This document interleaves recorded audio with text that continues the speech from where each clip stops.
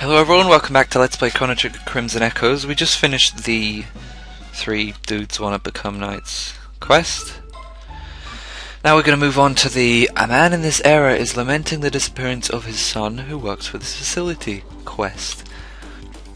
This era was of course referring to Chronopolis because he said it when we were in Chronopolis. So we're going to head to Chronopolis. Fortunately, I really don't like... I suppose it's necessary or something for the epoch to be there, but I don't like how we're forced to walk around in the future. We don't have access to the epoch. It's kind of annoying. I suppose another reason though is because in the... trying to get outside. In the original game there was the Sunstone quest. Actually no, scratch that. I was going to say the Sunstone quest. If we had the epoch we could have gone to where the Sunstone is and gotten it, potentially. But, you know, scratch that because we're 5 years in the future. We got that 5 years ago. So we head to the chorus though and talk to this guy. Hey, you're those time travelers with Chronopolis, right? My son works there. He's Agent 9. A few days ago, he was sent away to gather information somewhere, but he hasn't come back. They don't tell me much at Chronopolis, but... I did some investigating, and I think he got lost in prehistory. How did you manage to figure that out? Sure, we'll trust your investigating, the investigating of an old madman. Head to prehistoric times and see if we can find your son. There's nothing to worry about there. Swap Frog for Isla, because we need her. Go back and get the epoch again. Yes, please, Mr. Agent. And head to prehistoric times.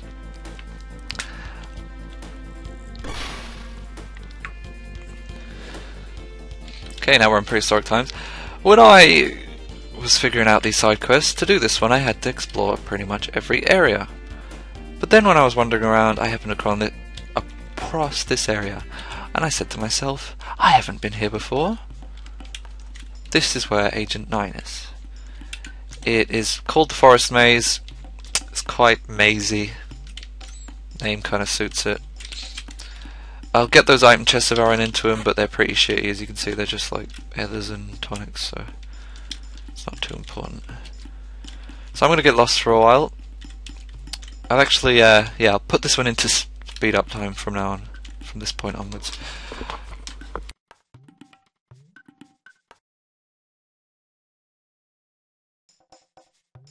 Okay, that didn't actually take nearly as long as I thought it would. I'll probably forget to speed it up, but I don't think it even matters, because it only took like 20 seconds. Remember, it took a lot longer first time. Oh, and he's talking. This is Sesha. Sesha and I worked together, and as I was disguised as an Iconian man, Sesha was attacked by indigenous creatures, and I saved her. Like Steve Irwin, I suppose. And then we fell in love. But my data cube was lost in the scuffle, and though I know under Chronopolis Protocol X22 my presence here is an anomaly, I don't want to leave her. And Luca's kind of saying to Mal, get up the bloody ladder. It's in this forest. Sesha and I were trying to find it, but it's too dense. Reptiles know this area, but won't work with humans. Do we know any friendly reptiles in this area? Era, even? Yes, we do, idiot. That one whose people we destroyed. For some reason he still talks to us. Treats us like friends, or colleagues. Even though we subjected his people to a fate worse than death. Oh, and there is one item you might want to pick up. It's the gold earring, even though it's kind of useless now because all our characters have basically max HP. Gold stud would be very useful now, but it's not a gold stud, it's a gold earring, the crappier version. So, we're gonna head to find that one reptite who we know is a good guy and, you know, is totally not pretending to be a good guy just to backstab us in the future. He's actually not. So we want to head to the... whatever this place was called? Spring Mountain? Yeah, Spring Mountain. Join us up the stairs or ladder. Apparently we're climbing up Well, I suppose the latter. I've heard of this data cube. If you want the help of the reptiles, make the human leader promise to end all fighting. The fate of our people is already written. I just wish that they could live out their lives in peace.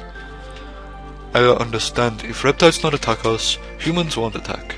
I personally kill any human who break a rule. She's Russian all of a sudden mid-sentence. I actually wish she had been Russian the whole video, actually. Very well, but there's something else. I want the story of the reptiles remembered. If this data cube can store information like our own Hamilton data cube, then promise to record the reptiles' histories in it. Good enough. Chronopolis wants record history and take it to future. Good. Even if our story is a mere file in a laboratory, it's better than having it lost in the coming snow. French? All of a sudden French? I will talk to my brothers and sisters and meet you at the forest. French all of a sudden. I've lost.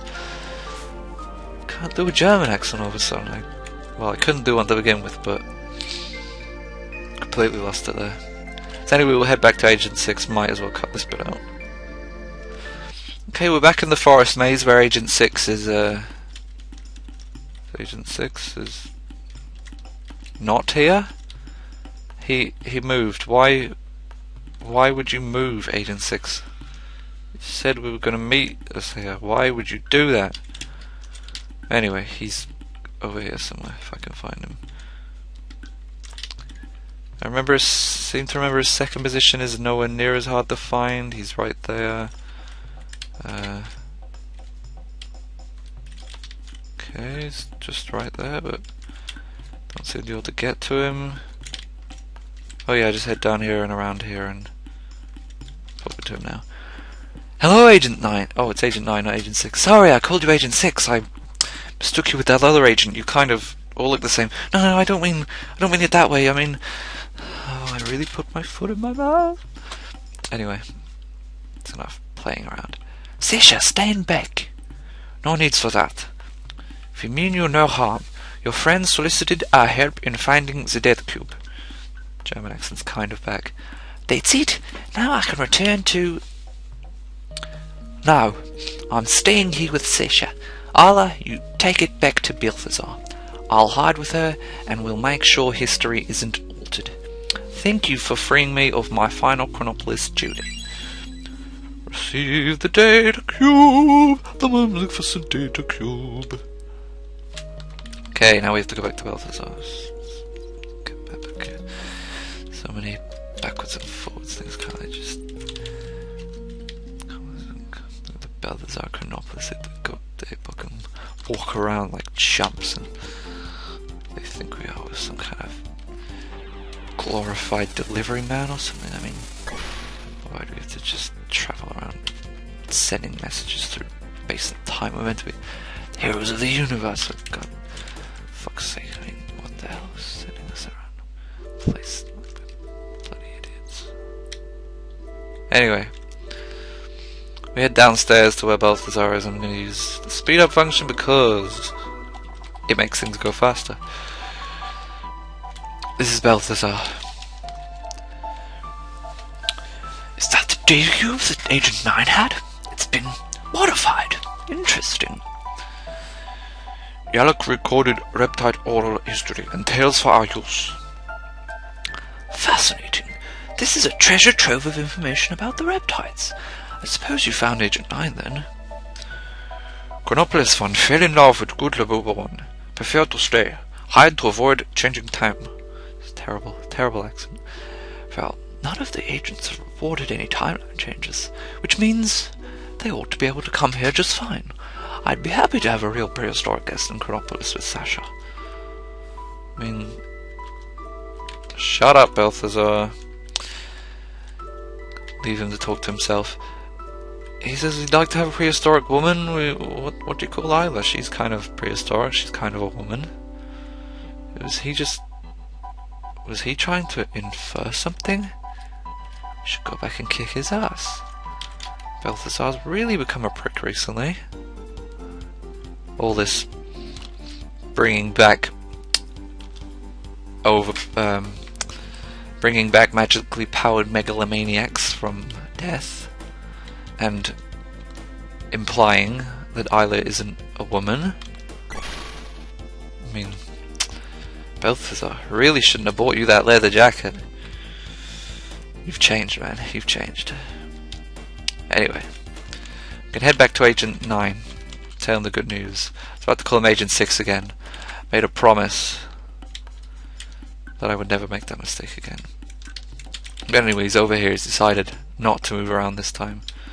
He says, maybe it's a good idea to stay where they expect me to be. Balthazar said I can bring Sisha home to Chronopolis. Sisha, did you hear that? We can go home.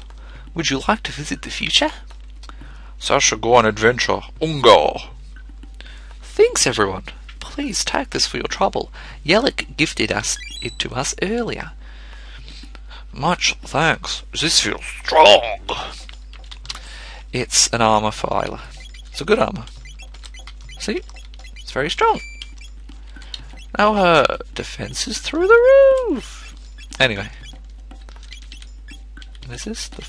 oh no, we had one for Glenn. I was about to say, is this the first one we got? But no, we got one for Glenn.